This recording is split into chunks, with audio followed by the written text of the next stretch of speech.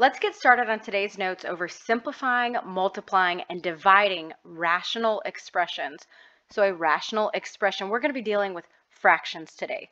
So first, let's review how to simplify rational expressions. And the first thing that you always want to do when you're simplifying rationals is factor, if possible. So not everything is factorable, but if you can factor it, you need to factor it first. And then we'll be eliminating common factors. So we'll eliminate common factors. So let's look at these first two examples. So in number 1, I've got 45x cubed y to the 5th z over 9x squared y z to the 7th. So the first thing I want to do is simplify the coefficients. So 45 and 9, I can simplify that to be 5. So I'm actually going to rewrite it like this. 5, and then I could put a 1 in my denominator, but I'm not going to. And then I just simplify using the quotient rule. But how I'm going to do this is, do I have more x's on top or on bottom? On top, how many more? Just one more. And if you use the quotient rule, that would be x to the power of 3 minus 2, which is x to the power of 1, which is just x. So that's how I simplified the x's. And now let's look at the y's. I've got more y's on top than on bottom. How many more? 4 more. So y to the 4th. And I could use the quotient rule there as well. Looking at the third variable, z, I have more z's on bottom. How many more? 6. So that's going to be z to the power of 6. And if I use the quotient rule, I would get z to the power of 1 minus 7, which is z to the power of negative 6. Z to the power of negative 6 is the same thing as 1 over z to the power of positive 6. So that's how I wrote that one. Let's look at number 2. In this example, I've got a quadratic trinomial in my numerator and a quadratic trinomial in my denominator. So the first thing I'm going to do is simplify those. Now, these are very easy to simplify because the leading coefficient is 1. So I need two numbers that multiply to negative 16 and add to positive 6. Those numbers are positive 8 and negative 2. So this factors into x plus 8 times x minus 2. In my denominator, I need two numbers that multiply to 32 and add to positive 12. Those numbers are 4 and 8. So my factors are x plus 4 times x plus 8. And so we factored, that's our first step. The second thing we're going to do is eliminate common factors. So if I have the same thing or term in my numerator as I do in my denominator, I can eliminate those. Okay, so x plus 8 over x plus 8. X plus 8 divided by x plus 8 is just 1. So I can cancel those out. And I'm left with x minus 2 over x plus 4. And that's my answer. So let's move on now to multiplying rationals. When we multiply rationals, the first thing we're going to do is still factor, if possible. You always want to factor first. And then the next thing we'll do is we'll eliminate common factors. And I call this cross-canceling or pre-canceling. So we're going to cross-cancel some common factors. So this is how you saw it in 6th grade. Okay, looking at example number 3, I have 2/3 times 9/8. I don't know what you remembered or if you sang anything whenever you multiplied fractions, but we've always sang in my class, multiplying fractions ain't no problem. It's the top times the top and the bottom times the bottom. So you just multiply across. So I could do 2 times 9 is 18 over 3 times 8 is 24, and then I could simplify. But you can also do what I call pre-canceling or cross-canceling. For example, 2 and 8 have a common factor. That factor is 2. 2 divided by 2 is 1. 8 divided by 2 is 4. So I can pre-simplify these factors. If you notice, 3 and 9 have a common factor. It's 3. 3 goes into 3 one time. 3 goes into 3 9 times. I'm sorry, 3 goes into 9 3 times.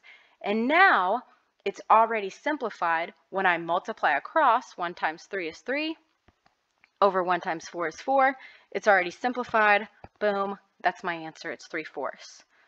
So when we get into an example like number 4, the first thing we want to do is factor.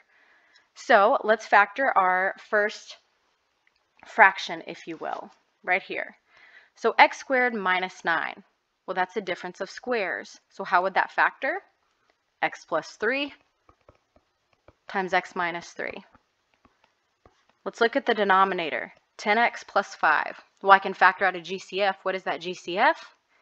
It's 5. And what am I left with?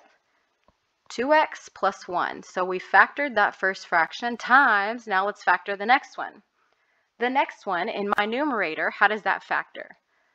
Well, I've got a GCF. That GCF is 2 times x. And what am I left with when I factor out that GCF? 2x plus 1. Let's look at the denominator. Again, I have a GCF, 2x squared minus 6x.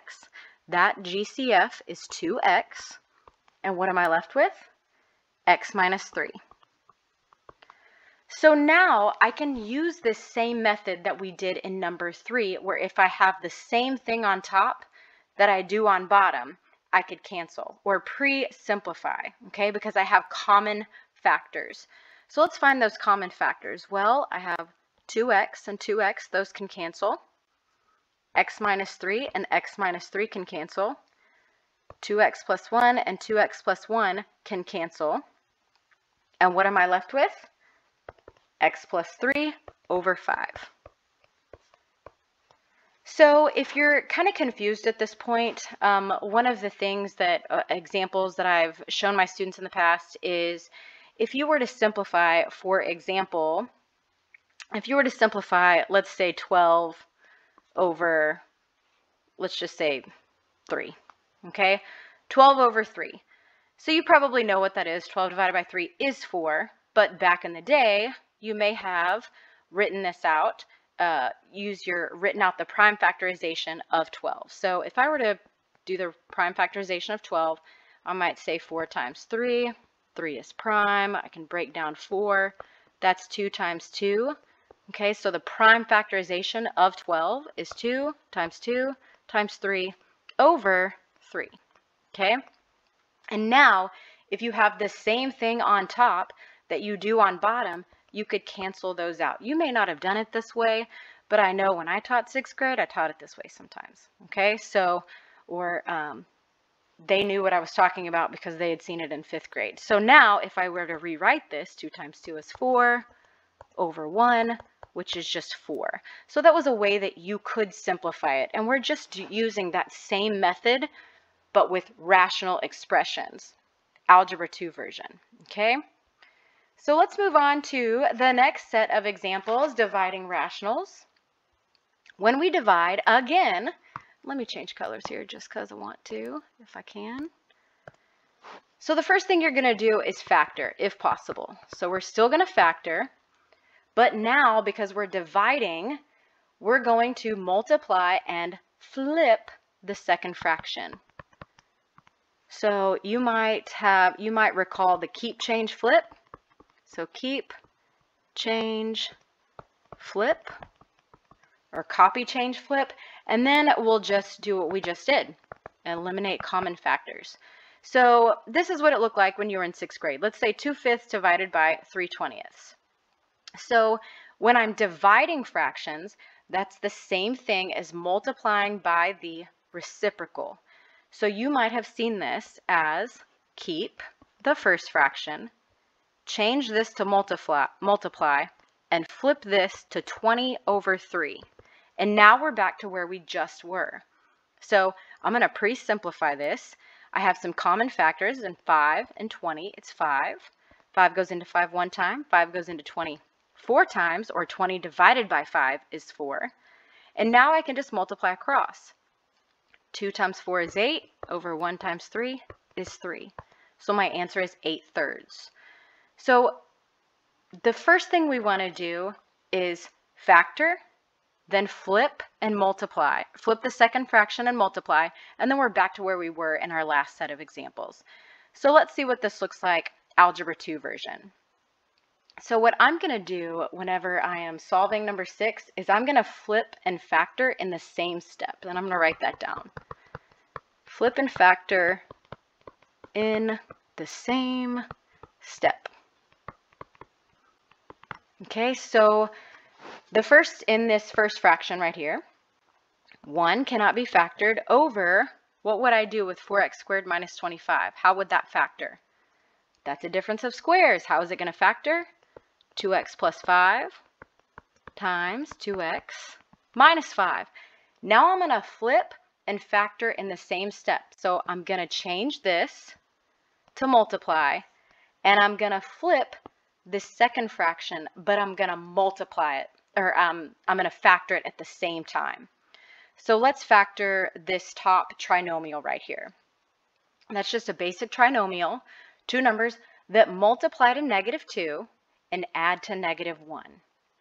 Well, those numbers are -2 and +1, okay? Because -2 times 1 is -2, and -2 plus 1 is -1. So, because I'm flipping and factoring at the same time, I'm actually going to write that in my denominator. X minus 2 times x plus 1. Okay, and if you need to just like factor it first and then flip it, go ahead and do that. If the flipping and factoring in the same step is too confusing, you can absolutely add that extra step. So now we're going to factor this trinomial down here, and it is not a basic trinomial. It's I'm going to use what I call the slide and divide method. So I'm going to factor that down here. Let's factor 2x squared plus x minus 10. So the first thing I'm going to do is multiply 2 times -10. So x squared plus x minus 20. And if you learned how to factor this differently, that's fine. We should get the same answer. But this is the slide and divide method. So I'm going to slide A into C. And now I need two numbers that multiply to -20 and add to +1. Well, those numbers are 5 and -4. So I'm going to write that out. 5 and -4. I just factor it like a basic trinomial. And then that number, that A value that I multiplied into C, now I'm going to divide it out of C. And I'm going to simplify those fractions right there and then slide it back into my first term. So this first factor becomes 2x plus 5. I can simplify this as 2. And that becomes x minus 2. So that's how that's going to factor. 2x plus 5 times x minus 2. And now we're back to where we were on the last set of examples on 3 and 4. So I can pre-simplify or cross-cancel, whatever you want to call it. So let's see, I can cancel out the 2x plus 5s. I can cancel out the x minus 2s. And I don't think I can cancel out anything else. And I'm left with 1 over 2x minus 5 times x plus 1, and that's my answer. You can absolutely leave it in factored form. So, may leave in factored form. And that's what I always had my students do. Just leave it in factored form. Don't even worry about it. And that concludes today's notes over simplifying, multiplying, and dividing rational expressions. I hope it was helpful.